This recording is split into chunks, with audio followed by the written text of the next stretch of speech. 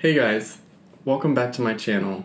In today's video, I'm going to be talking about my top 3 all-time favorite scene partners. So if you want to hear all about that, keep on watching. First, I want to give a shout out to my very much appreciated Patreon members.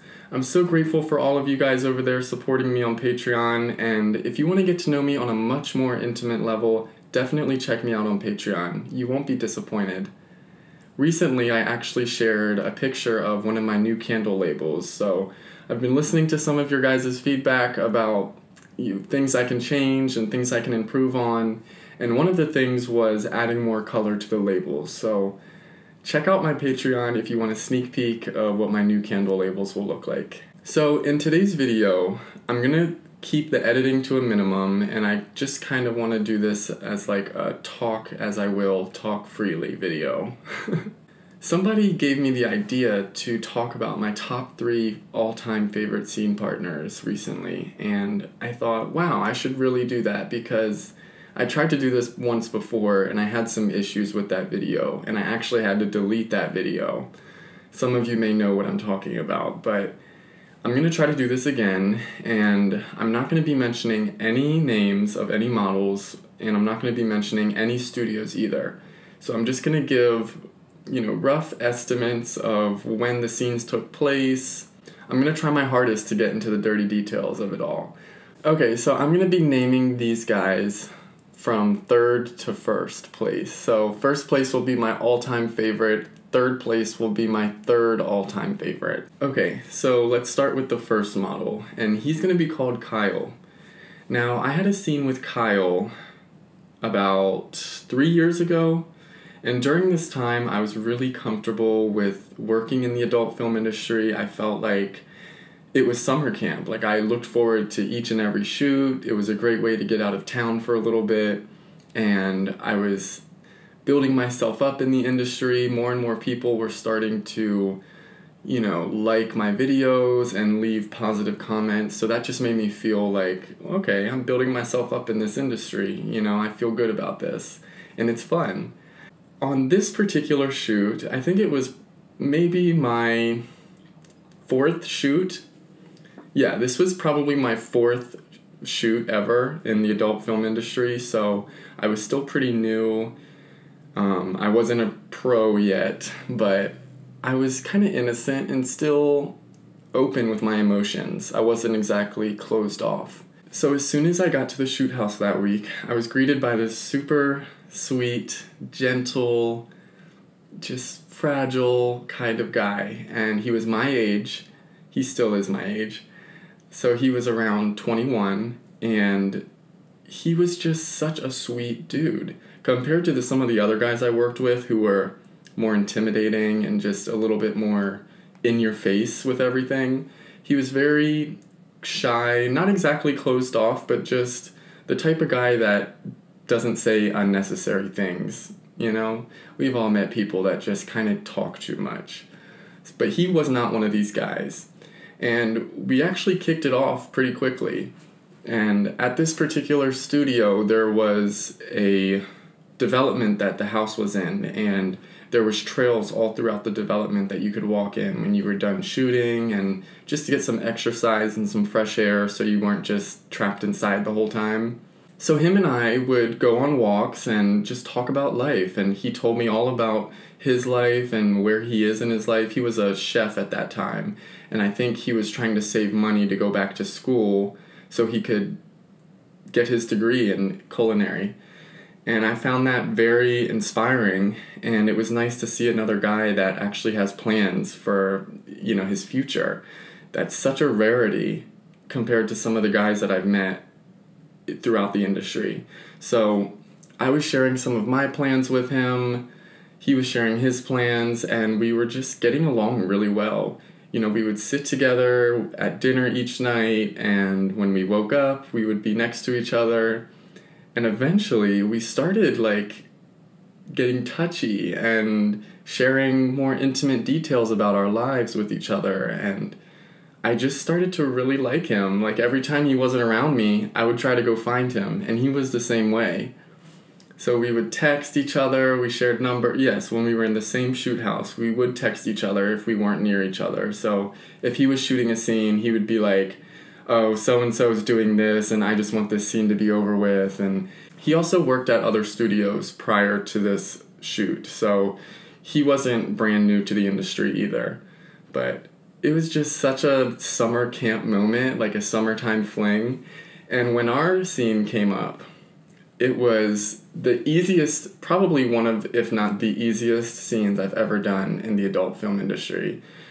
It was like we were making love to each other. And the entire time, even when I first started, I thought that that's what it was going to be like, acting out in these scenes. I thought it was going to be like very sensual, very enjoyable, but I learned very quickly that it's not like that in the adult film industry. It's acting at the end of the day. But with Kyle, it did not feel like I was acting.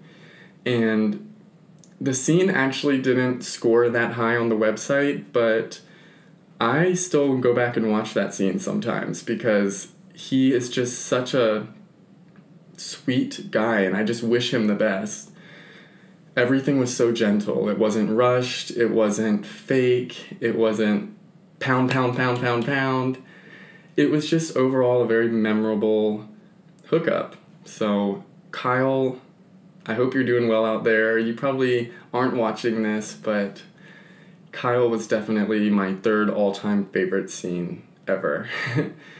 I haven't talked to him since, but we do have each other on social media, and I see his posts here and there. And I just hope he's doing well. I don't think he's in the industry anymore, but let's move on to the next one. Okay, so the next one is going to go by the name of Ryan. And Ryan was a straight guy in his normal life, allegedly. And he was also shy. He was kind of quiet, very stoic. You know, he just had this look on his face all the time, just very like that. And we didn't really get along the first time we met each other, because the first time I met him, I didn't have a shoot with him. He just so happened to be on the next shoot that I went on at that particular studio. And that is when we started talking, and we started playing video games together and just sharing our lives with each other. Not too much, because he wasn't as gentle as Kyle was, but he was still opening up to me, and I was opening up to him. And we also knew that we were going to have a scene together, and this was one of his first scenes with another guy, so I knew that he was probably nervous, and I didn't want to just be annoying and like in his face or anything like that. I just kind of wanted to give him his space. I was really nervous leading up to our scene because I thought that it was going to get canceled, because that's happened to me before, where guys will cancel the scene or they'll forfeit the scene because they just can't perform or they're in their head. And that's a given when you're working with guys that are normally attracted to the opposite.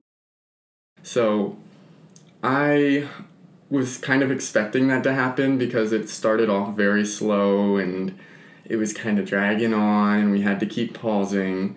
But as soon as we got into the swing of things, and I think it was shortly after we kissed for the first time, it was like fireworks. Like, we didn't even need to be told what to do anymore. I think we stopped one last time, and it was for a very short amount of time. Like, we didn't have to stop and fluff ourselves or anything. And he just started, like, giving himself to me. And I think he really enjoyed the way I kiss, because I will say I'm a great kisser. I am. I'm a great kisser. Tons of experience and practice with it, and that's one of my skills. So I think once he kissed me, he was like, okay, this boy knows what he's doing. So we got into the scene. Again, it was very realistic. It was sensual, but not like it was with Kyle. It was still high energy at some points, but it wasn't fake. It wasn't overly dramatic or theatrical or anything like that. After that scene, he started hanging out with me. We started hanging out with each other and just, you know, talking about more things and joking around with each other. And I only had 2 days with him before that shoot ended, so I kind of figured, okay, I'm never going to see him again. That's one of the disadvantages about working in this industry is that you usually will never see that scene partner that you enjoyed ever again. Sometimes if you're lucky you will, but I kind of knew that I wasn't going to see him again, so it kind of sucked, but I didn't let myself like fall in love with him or anything. But that's going to lead into my all-time favorite scene partner who I did fall for. I will say I fell for him. So this was during my 3rd ever adult film shoot. So I was very new still. I didn't exactly know my limits. I didn't know how big of eggplants I could take. I didn't know like what to do if this happens, or just, you know, those skills that you kind of learn. And this guy was, and still is, my dream guy. When I say dream guy, I mean he was tall, and I was tall at that time too. So I really haven't grown much. I was 6'1" back then, and this was back in 2019. So it was a while ago, not too long ago. But again, I was 6'1", he had to have been 6'5". So he was taller than me, and I felt kind of intimidated by him, which is a turn on for me because I am taller and I do feel confident in myself and my abilities. So whenever I feel like a guy can kick my butt, that kind of turns me on. I hope that's not weird. But he had very much Big D energy, and he was very masculine, very straight. He had a countryside to him, which is also another weak spot in my... because I grew up around country dudes, and it's just kind of always going to be ingrained in me, and it's always going to be an attraction that I have. So he had this, like, country twang to his voice. Just, he actually had strawberry blonde hair like me as well, so we almost looked like brothers a little bit, but not that similar. I thought, wow, this guy is like my dream guy. So the entire time I'm trying to play it cool around him and not like hyperventilate or anything crazy like that. And we actually ended up hooking up on the first night. Well, not full-fledged hooking up. On the first night, we were in the basement where all the models stay, and there were other models there. He was the oldest model though, so I was kind of getting along with him more than I was the other models. And again, we were just talking about our lives. And usually I do that with these models because I want to at least feel like I know a little bit about them before we get in front of the camera. He was just sharing like his job. He had a really fascinating job. So he traveled around and actually made really good money doing what he was doing. I'm not going to share all of the details because there are some people out there that'll know who I'm talking about if I do. But overall, he was another really driven guy, and he was just doing the adult films for side income, you know, a little side hustle. And I respected that because he was a straight guy, and he was able to kind of turn that off, and he was able to kind of play this part as being the all-American, full-fledged, like, top. So on the first night, we were watching TV, and all of the other models went to the dorm room. And the dorm room was just this large room with twin beds on each side of the wall. So there was that, and then there was another bedroom down in the basement that just had one queen bed. So he ended up calling that bed because we did get picked up at the airport at the same time, and he called it before anybody else did. So I ended up putting my stuff in the other dorm room. And after all of the other models went to bed, we were just watching TV in the living room, and all of a sudden he just asked, like, do you want to give me head? And I was like, yeah, exactly like that. And I'm like thinking I'm the luckiest guy on earth because he has to be attracted to me at least a little bit to ask me that, and he didn't give me any vibes that he was a guy that likes guys. So I felt like, oh, okay, I must be special. Or he just wants some head after a long day, you know. And so I was like, okay, and so I get into it, like, probably a good 2 minutes later. I'm enjoying this every moment, by the way. I'm like, this is perfect. Like, his eggplant was perfect size. It was big, but not too big. It was nice and thick. and he didn't smell or anything like that, and he had a great body, very strong hands. So as I was, going in on it, 2 minutes later, a model comes out of the dorm room and sits next to us, and he's like, "What are you guys doing? I want to join."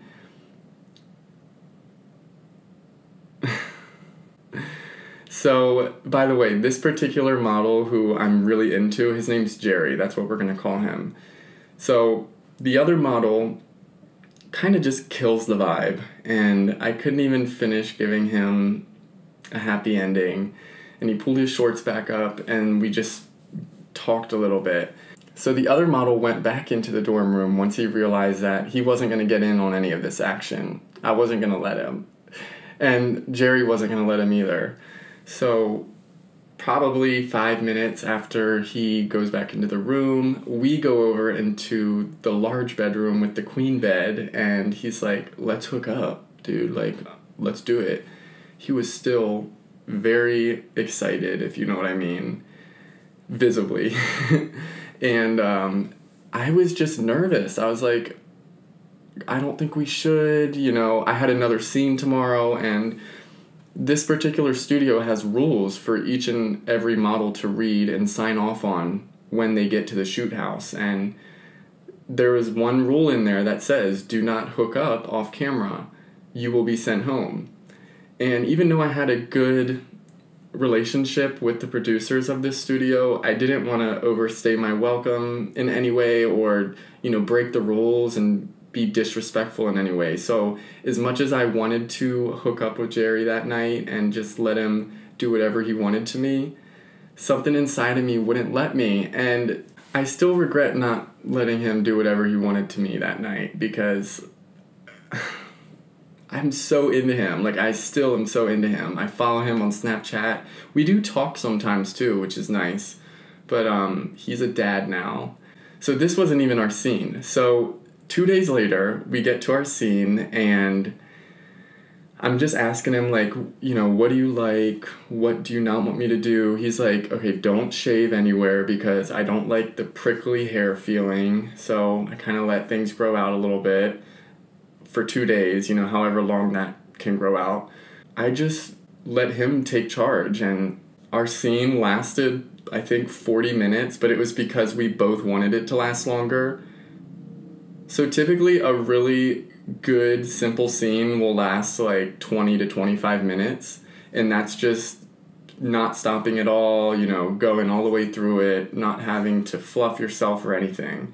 But with him, we were just taking our time and like really enjoying the moment, and he was like smelling my armpits and like licking my chest and picking me up. I had never had a guy pick me up before this scene, so I was like, okay, wow. Like, I'm literally falling in love with this guy. But I knew, again, in the back of my head, I knew I was never going to see him again. But then, listen to this. So we get like a round of applause at the end of the scene, and they're like, oh, this is going to be a hit. And it is a hit. It is a hit.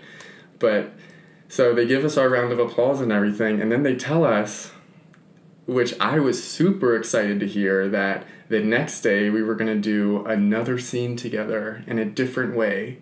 And I was just like, thank you, Lord. Like, thank you so much. Because, again, guys, when I first started with the studio, this particular model, Jerry, he is the guy who I would watch to get me excited and, ready to go. He was who I would watch when I was in college still, and I was just in so much disbelief, and I couldn't fathom the fact that I had just got this scene out of the way with him, and I was next to him, and I had kissed him, and I had tasted him, and it was just such a memorable experience that I'll never forget. That was the list of my top 3 all-time favorite scenes, guys. Jerry definitely takes the cake. I wish we could just have a round 3. To be honest, I wish I would do anything to do that with him, because he is the all-time best hookup I've ever had. And anytime anybody asks me, like, what's your favorite scene partner, I already know what to say, because it's just so unforgettable. When you have a great hookup, it truly is unforgettable, and there's little triggers that remind you of it, and Yeah. So my time in the adult film industry wasn't all bad, trust me. In the beginning, it was very fun, and I felt so grateful to have the privilege to work in that industry. But then as time went on and I started getting older and my brain started to fully develop, I started to realize, what am I doing? What am I doing? Time is just flying by, and, I realized I didn't want to wake up one day and not know what to do and just realize that I wasn't getting gigs anymore or anything like that. I wanted to be one step ahead of that because I don't know how I would have felt if I left the industry feeling like nobody wanted to work with me. Because when I did leave it, I still had gigs lined up that I had to cancel because I was planning to go on them, but then I had this spiritual awakening that was just not allowing me to continue on in that industry. But yes, guys, please let me know what you thought about this video. I hope you enjoyed it, and I'll see you in the next one. Bye, guys.